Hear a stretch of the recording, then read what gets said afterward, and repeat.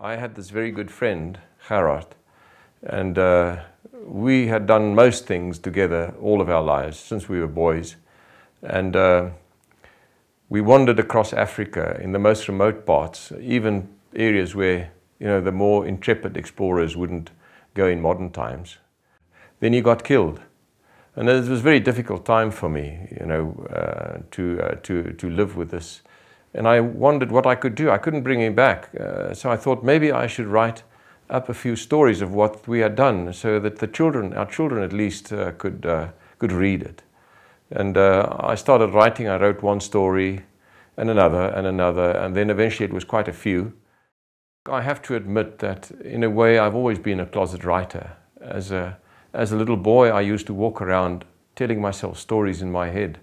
Of course, I never wrote them down or published them or anything like that, but I was always compiling stories in my head. I can only write about action, and has to be an element of adventure in it.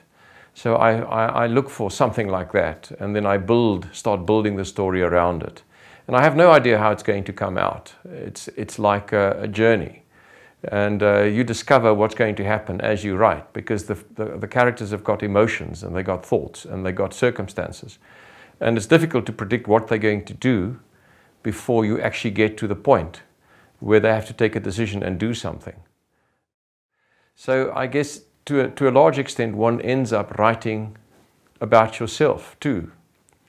And it is an exploration of yourself in a way. So you end up writing about things that you've thought or felt, or hadn't thought or felt, but had always been there. And when you start thinking about it in such a, shall we say, deep way, you start realizing these things about yourself, and then you write about it. So yes, I think it does have an influence on, I don't know whether it changes you, but it helps you explore yourself and maybe understand yourself a bit better. Let me make the confession.